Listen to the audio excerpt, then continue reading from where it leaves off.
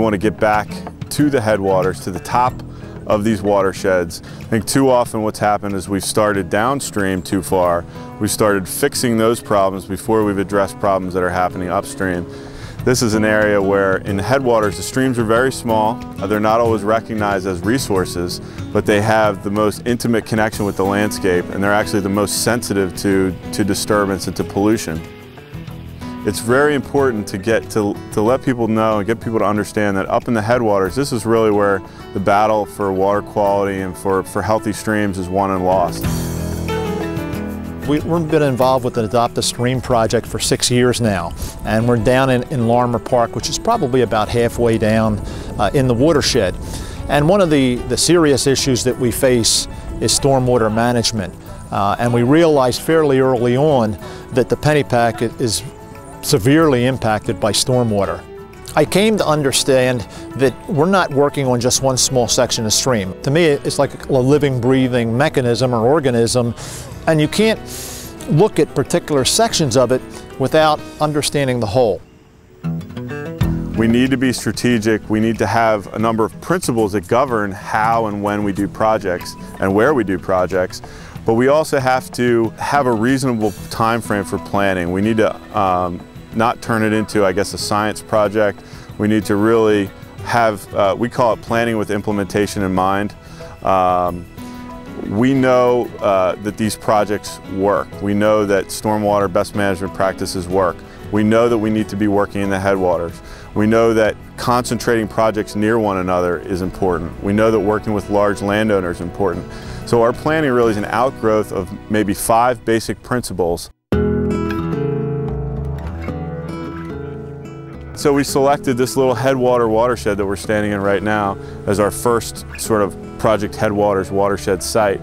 And what we're trying to do is just select a number of projects in this little sort of confined region. It's about 6 square miles. And we want to implement between 20 and 30 stormwater projects over the next 5 years. And our goal is to really have a measurable and tangible impact on water quality. Pennypack Creek has been listed by the DEP as being impaired. And our goal now is to have the closest section to the area that we're working in delisted within 5 years. The other side of that coin is we may find out that we can't save the headwaters. And if that's the case, then I think there's also an important lesson there too, in that they then become that much more important that once they're developed and once they're destroyed, if you will, then we're in a situation where we can't bring them back. In the last 7-8 years, we've seen high water events that exceed anything we had seen in the previous 50 years. And it's really development and impervious surface up in the headwaters that are causing a lot of the problems.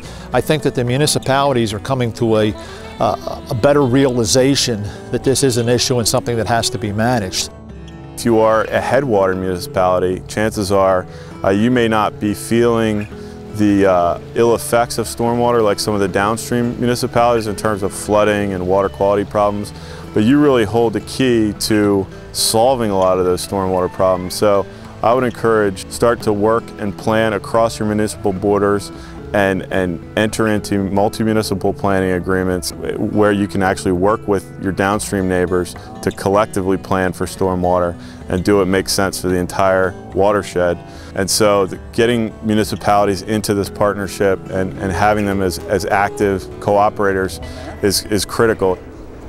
This one. All right, you're going to talk me through what it really boils down to is how do you view the land, how do you view these streams?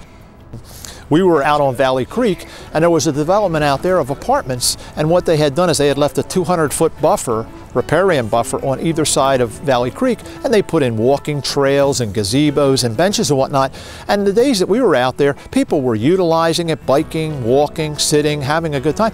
And my suspicion is that the property values there are actually increased because they've treated the creek as a feature, not as an open sewer that's running through the property. I think we're on that cusp. We're really starting to see that watershed moment, in which we're transitioning. We're seeing projects that are designed in a much different way. I think it parallels the whole country's kind of and really worldwide concern for doing things in a more sustainable fashion. But locally, a lot of it has been driven by the NPDES, the Phase 2 regulations, and the Stormwater BMP manual, and the Stormwater regulations that have come into place in the last couple of years. So development of 2007 or 2010 is going to look very different with respect to stormwater than a project that may have been installed in 1995 or 1990s. I think the key is at some point you've got to make that decision. Am I just going to sit back, or am I going to get involved?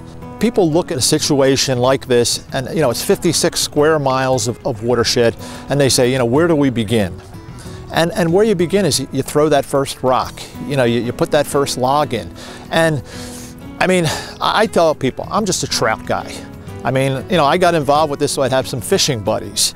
And here 10 years later, I'm talking about watersheds and aquifers and stuff I never dreamed I'd be talking about. And I think it's just find something you love. And if it's the environment, find some piece of it that you love and try to fix that. And I mean, look where it led us. I mean, it's unbelievable. It's unbelievable.